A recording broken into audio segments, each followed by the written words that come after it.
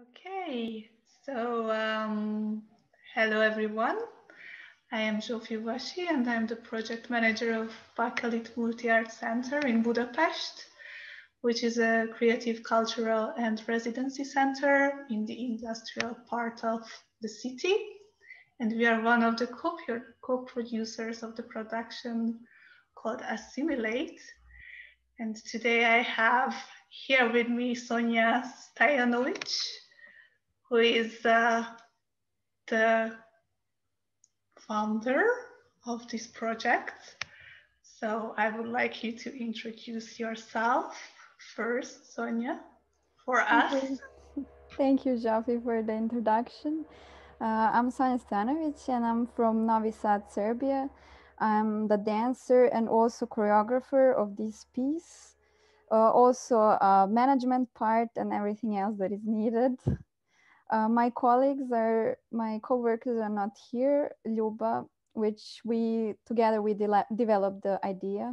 Ljuba and Mate, we're working all together on developing the concept of the project. So I am the contemporary dancer and the choreographer.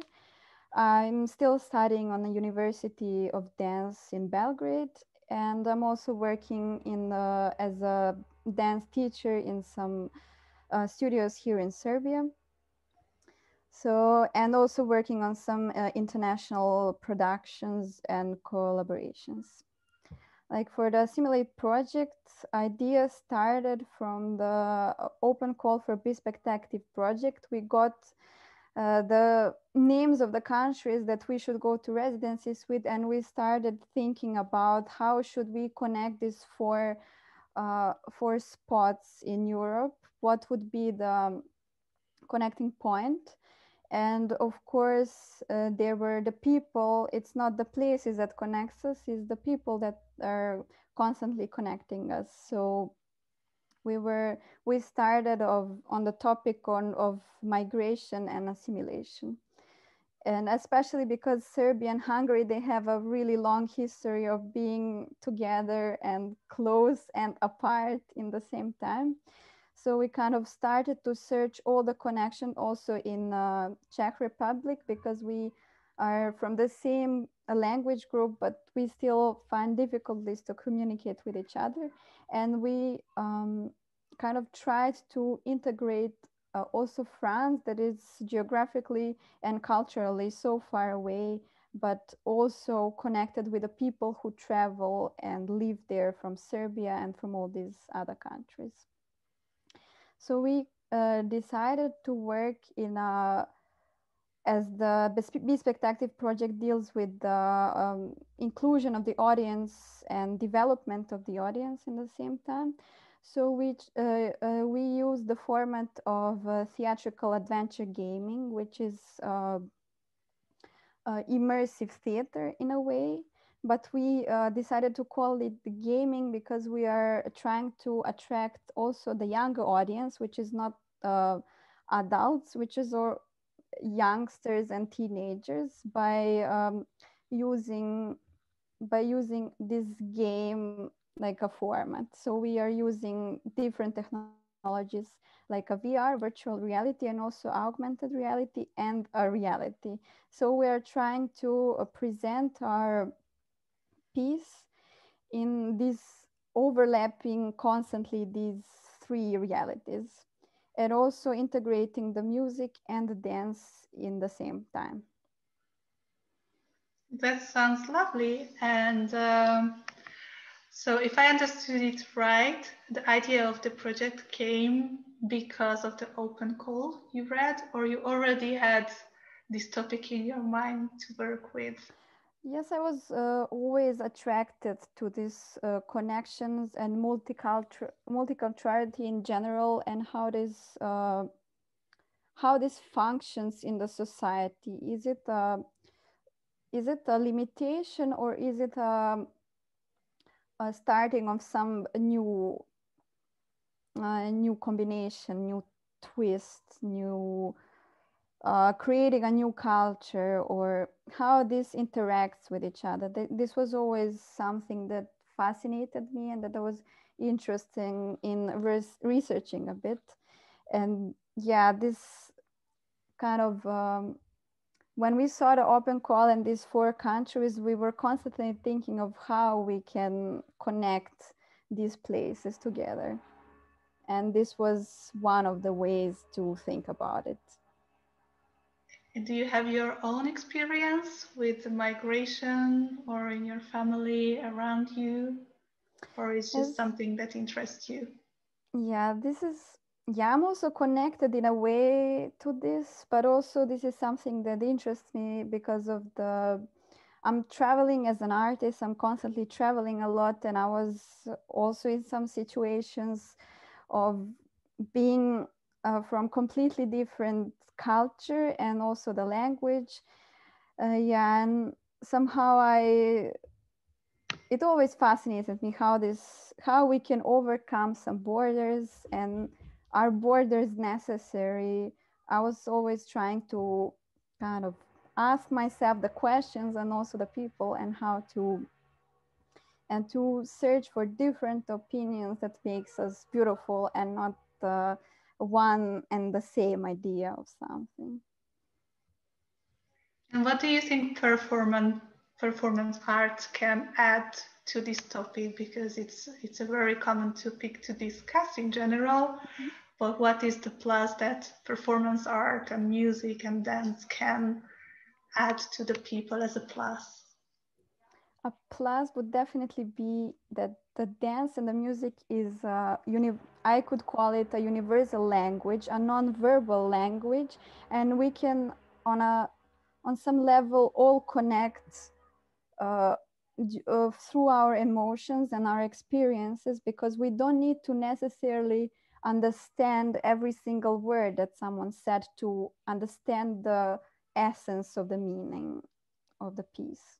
We can all connect from our experience and from our angles and points of views to it. And what phase are you currently in?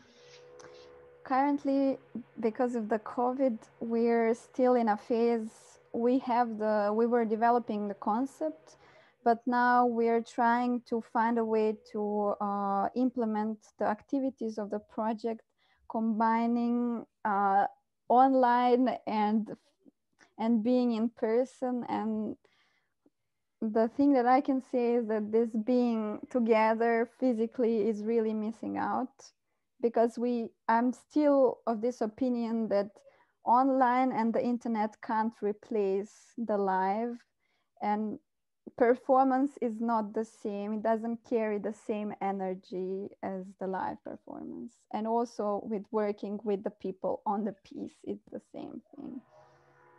I totally agree with you. And the whole concept is based on traveling and meeting with different cultures. But as we are one of the residency places, and the residency should have taken place in November, but obviously due to the COVID, we had to postpone it. We still decided together to conduct with the interviews online. Mm-hmm. Can you talk a little bit about your impressions and how did the interview happen? Yeah, I was at first, when we tried to find a way, I was a bit skeptical, because you see these people for the first time in your life, and it's different than online than when you are in person and you find some energy and connection. I was a bit skeptical how this will go, but we really had a beautiful and really emotional moments, even on Zoom. So we kind of overcame this border of being online again.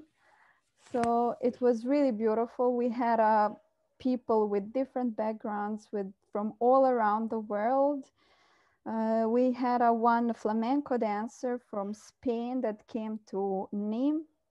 We also had a lot of beautiful people that are living in Hungary, but that came from all parts of the world, starting from USA. That the person came to Thailand and then to Hungary.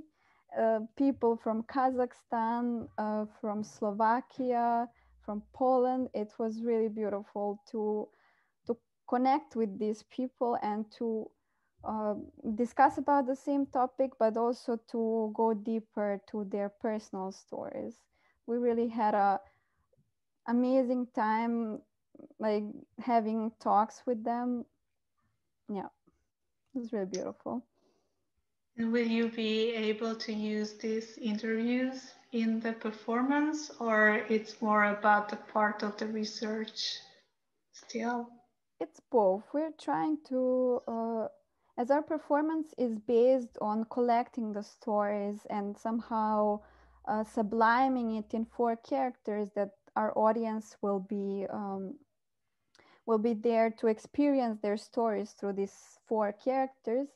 We're somehow trying to find a way to summarize and invent some of the characters. Of course, we have some people in the performance that were alive, that are real persons, but we're also trying to, from these interviews and from all these experiences, to integrate it in the performance, in this gaming thing that the people will really go through the different rooms, different setups. So we're trying to find a model how we can share all these stories except these 4 characters. So we're trying to transfer their experiences of this topic of assimilation and integration. And what's your plan for the future? Because if I know it correctly, the premiere is supposed to be in September already, and the residencies are in hold or on hold. So how will you overcome these challenging times? Yeah, we're somehow trying to, in these times, it's really what is important is to find what is really essential and what you can adapt. And yeah, I think that the essential thing for our project is really that we would need to go at least for 1 day to these residencies just to shoot, because we can't create France and Budapest and Prague in Serbia, unfortunately. So we would need to shoot there just for 360, so we can transfer it to the virtual reality part of the project. But we will try to find the models of working on a choreographic piece that we at least have, like in Hungary, we can all meet together because we have people, dancers from Serbia and from Hungary, so we can gather on one place, talk about it, research it, and have different methods of working, like have some tasks that we are developing ourselves as a performance, as the dancers, and to have some time to kind of put the puzzle together in one place. Originally, we were planning to make a workshop Yes. with people as part of the residency. How it will change, the artistic process, that it might not be possible to go with it.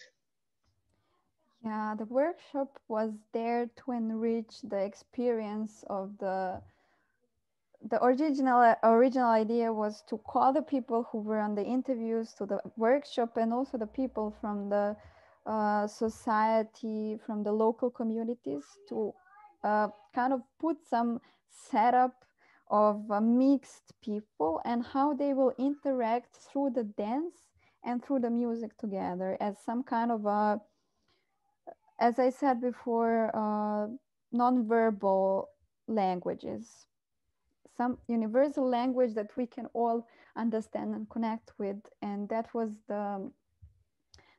be the kind of starting point how to develop the dance material from these people, how they will react to certain situations that we would set up. But since that is not the case, we're trying to find the balance of the material that is online and the material that we can create by ourselves live. So the workshop would be a whole different layer for the project, but since it's not probably it's not going to happen. We will try to, through these talks that we had with the people, we will try to have, through these experiences, through these emotions that came from these interviews, we will try to integrate that in the project. Yeah, that sounds great. And can you talk a little bit more about the participatory part of the final performance, how you will include the audience in the show? Yeah.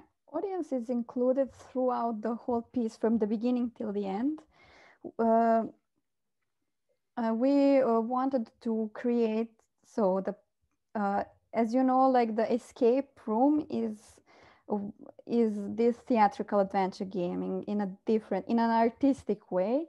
So we will separate the audience in 4 groups who will need to work together to solve some of the tasks that we will put in different rooms. They will follow their leader, which would be our character. So every group of the audience will have their character and they will follow it through the tablet, through some kind of installations, through the VR glasses that we will prepare. They will have different tasks, and through these tasks they will collect the identity of this person and the experiences of this person, because all the characters, they have the common trait that they had the migration experience. So they will, from their angles and from their cultural background, they will talk about it. So we will the audience will need to work together to solve the tasks in order to also learn something else. Like, for example, they would need to learn a word in Hungarian, in Serbian, in Czech, in English, in all these languages that we're working with and that we're connecting with. They will need to learn it and to kind of transfer it to the music and to the body in a way that they would need to follow the rhythm of the word and to try to also make some steps with it, and because it all come with some rhythm and with some music and dance, and we're trying to connect this way to the people. And when they kind of finish this journey of going by themselves and working together to achieve something, they will enter the final performance, which would be the dance part of the piece. And the dance piece is the concept of it is that the audience is constantly standing and moving through the whole space. So the audience is never a passive spectator. That was the idea, to kind of keep them all the time alert and active to interact with also with the dancers. Also, the dance piece will be interactive as well. Wow, sounds exciting. And finally, can you talk a little bit about what the project Be SpectACTive was able to give you as an artist that might not be a given in a regular production? Yeah, what is given by Be SpectACTive is especially this international context of working, connection with the co-producers, like meeting new people, new cultural centers, new networks through which we can continue working in the future. And also the ability to travel, which is a bit restricted at the moment, but we're still in touch with a lot of people. And also this financial part is always a bit in a way. So it also provided us with so that we can develop our projects, and we're artists and we're not working for free, which is also another topic to discuss also. So this is also important part, but also to give us opportunity as a freelance artist to give us a space to show our own work and to as its idea of Be SpectACTive is um, to travel, but to kind of help our visibility of the artist, so we can kind of with our production make some kind of a tour, or this piece will not will be alive after the premiere. That's the idea of the whole thing. Well, thank you very much for being here today. Thank you for... We're very excited to see the premiere in September. And of course, the future touring of the performance. So I wish you good luck. Thank you. It was really a nice talk and sharing our idea and the project with you.